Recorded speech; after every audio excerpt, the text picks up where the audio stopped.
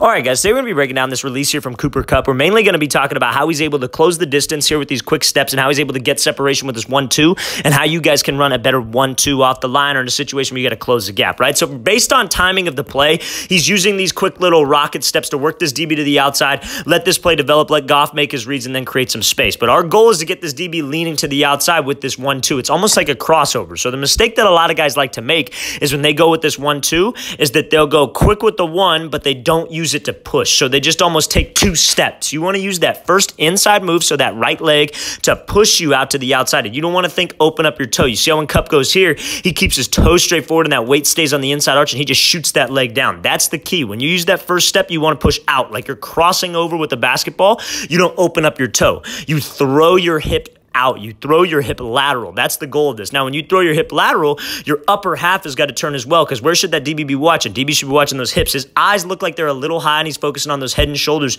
But if you're looking at those hips as a DB and you throw your upper body, that's what's going to get him to turn. That's what's going to get him to hesitate, because it sells like you're just closing the gap. You're just going rocket steps, and you make that one jab to the inside and break back up. But if you throw 1-2 and you really throw your body out wide, you can accelerate. Now, the reason why the toes forward are so important is because that gives you push. If you're on that inside arch of your foot, you're almost like a pitcher coming off of a mound.